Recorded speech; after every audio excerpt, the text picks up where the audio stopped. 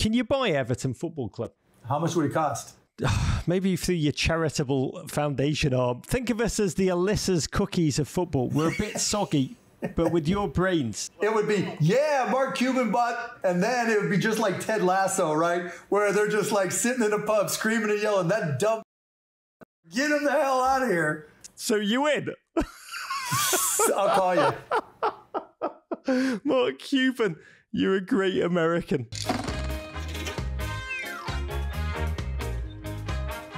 My guest today is a serial entrepreneur who has walked some journey, a modern reincarnation of a mythological American story, son of a car upholsterer in Pittsburgh.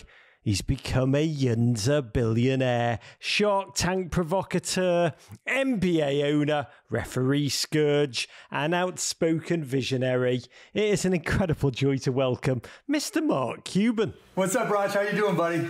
Mark Cuban, what's the one thing fans don't understand about the mantle of sports ownership? How painful it is to lose. Losing is more painful than anybody imagines. There's nothing worse because the minute they step on the pitch, the minute they step on the court, no control whatsoever. And inside of you, you know what to do and you know what should happen and you know what you think was supposed to happen when you made all the decisions or approved all the decisions. But they don't always work out that way. And my family won't even watch a game with me. It's not like I just sit there and just watch a game. Last night we had a game that we won, and we're up 29 points in the fourth quarter, and I'm still pacing around the house, and my kids are just laughing at me. What is the greatest life truth that you've learned as a sports owner that you didn't know before? I guess the biggest life truth is that it's not a regular business. Google can have the best quarter and make more money than any company in the history of companies, and nobody's throwing a parade. If Google doesn't close the deal, there's nobody who's walking out the office thinking this is the worst thing that ever happened to me. But with sports, that's what we do. With sports, I get requests, can my son or daughter who just horrifically died of cancer, can they be buried in a jersey from their favorite player? That doesn't happen with other businesses. I guess the great life truth about sports is how emotionally attached we get to it. And as an owner, you have to realize that I don't really own the team. The fans own the team. No one's singing to Sergey Brin. You're getting sacked in the morning, sacked in the morning. Exactly. You have, however, proven to be one of the most creative, occasionally controversial, but big vision sports owners, looking to other sports for ideas that can empower the NBA to evolve. There's been a lot of talk about the NBA instituting a second tournament, an in-season knockout, a bit like the FA Cup, and you are nay on that, right? Yeah, I don't like it at all because you can only have one goal. That guy back there, that goal guy next to the rugby ball, there's only one of those a year. Wait till you hear about the Carabao Cup, but you do like the idea of the NBA launching essentially an NBA World Cup. What do you imagine that'll look like? Like the football one, but without the Qatar bit. Yeah. Over the summer or after the regular season, right?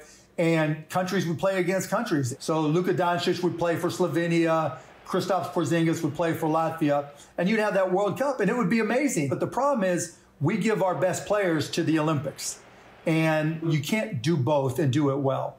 And so you would have to pull back on the Olympics like football does. What is it, 21 and under? 23 and under. And then just have our best players from every country play each other. The players get half the money. They would make a lot more money. It'd be a great TV deal for the NBA, as opposed to the Olympics where we get nothing. Oh, just if it is like the Football World Cup, we've got to get ready for Dirk Nowitzki to come out of retirement and win it. The Germans, they always bloody win it, Mark Cuban. But let's talk about the status of football in the United States. We always joke on our show, Mark, that soccer is America's sport of the future, as it has been since 1972. We Americans like the best. NBA, best league in the world. The NFL, obviously, best in the world. World Series is what we call the winners of our baseball league, and there's no argument there. But the best football is inarguably played in Europe.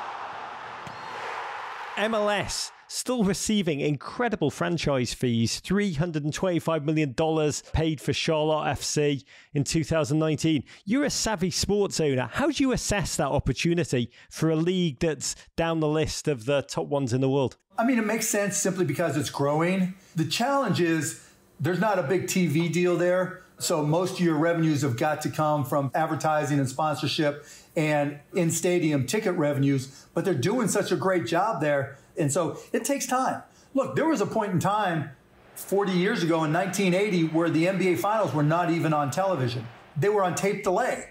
There was a point in time when we lost our deal because the ratings weren't big enough and we had to make changes. It's like when I first got to the Mavs and people wouldn't show up at all because we were so bad, I used to give away free drinks. After the Mavs game, first $3,000 of beer are on me. And, people might come the fourth quarter, but attendance went up. And, we used to have concerts at halftime and after the game because I didn't care how they got there. I just wanted them to get there, see that I could make it fun and that the experience is fun because regardless of which sport, the idea that you can just stand up and scream at the top of your lungs and chant songs and if you're old enough, have a drink, that's a unique experience that you can't get anywhere else other than sports. And if it means I have to throw a concert or give away free alcohol to get you there to experience it, knowing that the next time through you'll pay and become a customer, then it's worth it. The pathway to American glory as an owner, free drinks. One of the fascinating dynamics of the last decade has been the upsurge of American sports entrepreneurs buying into the Premier League. 8 of the 20 Premier League clubs have some American ownership right now. You were linked by the rumour mill and the football rumour mill. Well, it's never right, but I do love it. To buying Aston Villa in 2014, a link you rubbished. Have you ever sniffed around an English football club opportunity? No, if my heart's not in it, then it's just not right to the fans. If I don't eat, sleep, and breathe every minute of it, even now, like I said, we're up 29 points in the fourth quarter, and I'm still nervous. That's how I am. I get nervous all day. My family can't be around me. And having to fly over the pond, I would be a wreck. And particularly since I don't know the sport that well, having to learn it all and get to know everybody, I just don't think I could do a great job. Daddy's going to get on his plane now and fly 12 hours so he can get really upset at his English Premier League football club. The thing they all fear, Mark, is relegation. If someone pitched the concept of relegation to you on Shark Tank, the idea of, let's say, the Magic or the Rockets being shoved down into the G League and the Rio Grande Vipers or the Wisconsin Herd replacing them, how would you react? I think it'd be interesting. I think it really would. Would you ever sleep at night if the threat of a bad season meant you'd be vanquished to the minors? Yeah, because it'd be the same. I can't feel any worse when we lose. It doesn't matter what the circumstances are.